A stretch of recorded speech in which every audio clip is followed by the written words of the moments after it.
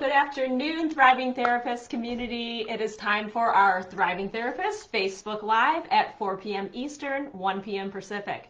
And I just wanted to hop on here today to ask you guys if you're currently doing blogging. If you haven't considered adding a blog to your website, I just want to talk today for a few minutes about why you should consider it and how to make it easy. So several years ago, I attended a writing and publishing conference for healthcare professionals at Harvard, and they talked a lot about the power of writing and the power of blogging and why it was so important that we do that if we wanted to establish our authority and expertise. But for private practice owners, it's a great way to increase traffic to your website. It's also a great way to establish your authority. And it's a wonderful way for clients who are interested in learning more about your practice and hearing your voice. So they get a real feeling for who you are and what you believe in and how you want to practice by reading your blogs.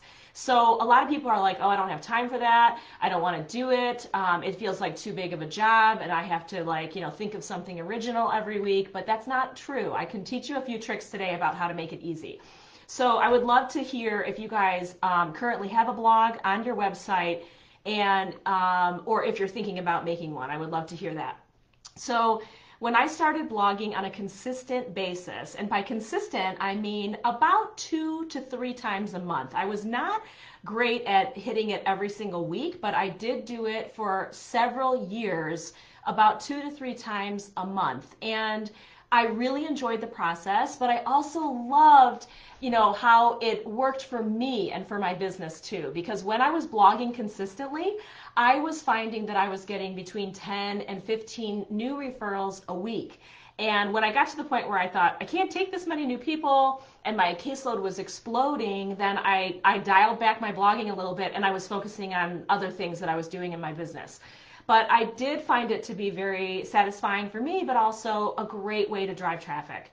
So I wanted to give you a couple tips. First of all, your blogs do not have to be long essays. They can be short paragraphs with maybe a quick tip list. It can be like a bullet list of coping strategies or different kinds of techniques that clients could try to do for self-care, for example, or quick tips on different kinds of things. You could also do a blog that might be a review of a book that you recommend or that you find to be very effective, maybe a self-help book that you think would go very well with your client population.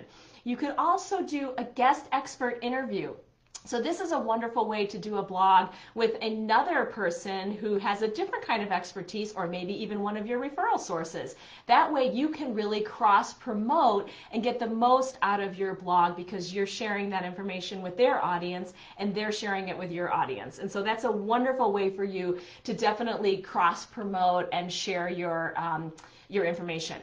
You want to be sure that your blogs are very relevant, and you can also tie them to current events. So that's also a great way to increase awareness of a certain subject, but also traffic to your website.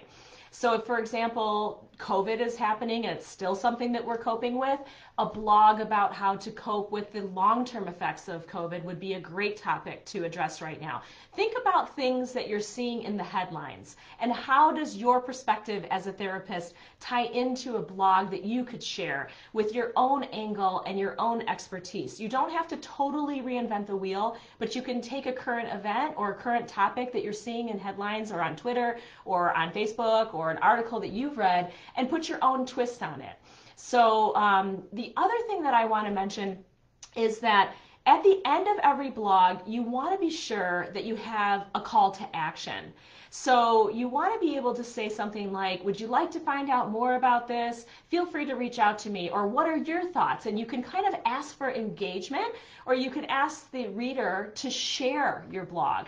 And so that you're driving even more traffic. So For example, if you're sending your blog out to your client newsletter list, or if you're sending it out onto your social media pages, you could be asking that anyone that reads it might share it with someone that they might find it helpful with as well, the same subject. So that's a great way to also maximize your reach when you're doing blogging. So don't forget, you can keep it short, you can keep it relevant, you can do guest expert interviews, you can review an article or a book that you find helpful, you can give quick tips and short bullet list, and you can also leave a call to action at the bottom of your blog, and you'll be driving search engine optimization up for your site. You're going to be driving traffic to yourself, and you're going to be filling your caseload, and you're going to be establishing your own voice and your own authority and expertise as well. So I hope you give it a shot, because I found that blogging was a wonderful way for me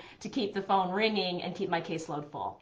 All right, you guys, have a wonderful week. It's great to see you again. Let me know if you have any questions, and I hope to read your blogs. See you soon.